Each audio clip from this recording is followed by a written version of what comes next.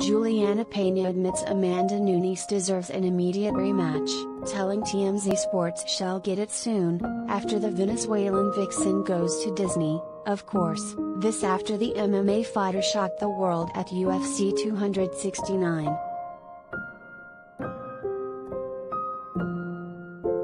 We talked to 32-year-old Peña, fresh off her decisive win over the G.O.A.T, Nunes, and asked her about a potential rematch.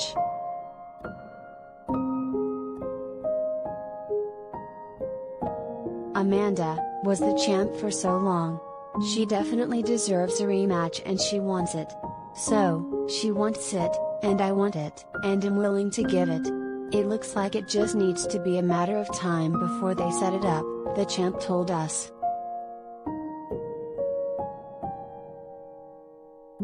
Getty.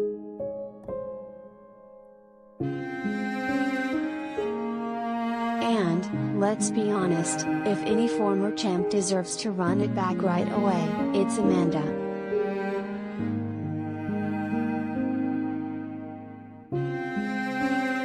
Before Saturday night, Nunes hadn't lost in 7+ years, when Cat Zingano beat her via TKO at UFC 178 in September 2014.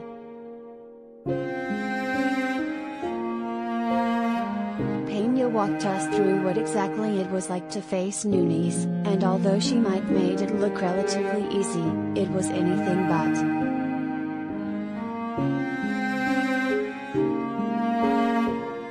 That I was going to be facing arguably the best women combat sports athlete ever.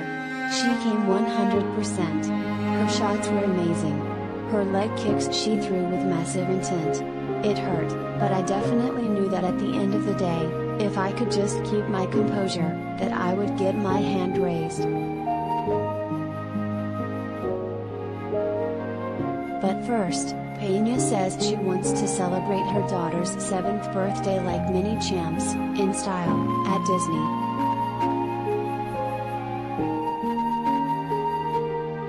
I've been grinding for so long, I just really think my daughter deserves a little bit of attention. Her birthday's coming up in January, I'd like to take her to Disney World. And then, after that, I'm ready to go. So, whenever they decide, is probably gonna be good. Something tells us Peña might again be the underdog, but she surely isn't going to catch anyone off guard this time around.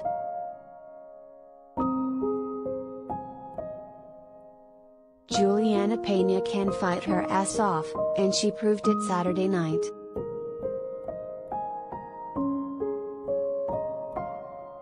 Congrats, champ.